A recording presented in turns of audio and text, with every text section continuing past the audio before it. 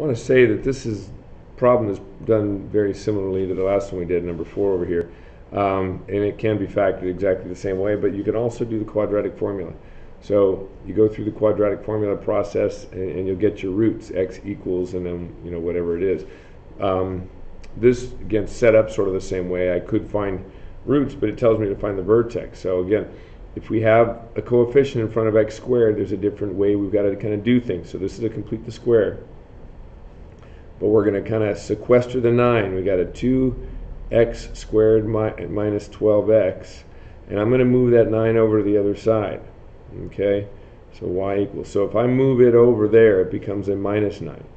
Okay, so I've got a y minus 9, at least temporarily, and it's another way to say, okay, we'll do stuff to this side, and that way we don't have to kind of move it over to the other side. Anyway, we're going to take out the 2.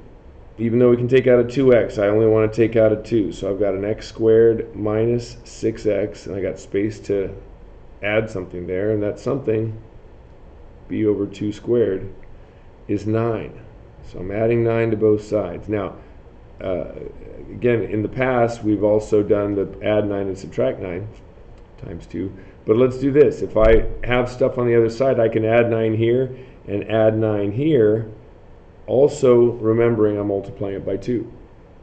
Okay, so I can clean up this side here. I get a 2 times x minus 3 squared. And on this side here, I've got a y, it's a minus 9, but then a plus 18, so that's a y plus 9. Okay, and so now I've got, if I move the 9 to the other side now, if I subtract 9 from both sides, my equation is y equals 2 times x minus 3 squared minus 9. My vertex now is 3 comma negative 9. 1, 2, 3, negative 9, and I've got my vertex there. Got a y-intercept at positive 9, that's way up here. And I could find roots, but it wasn't really asking for that, so it's going to look kind of like that.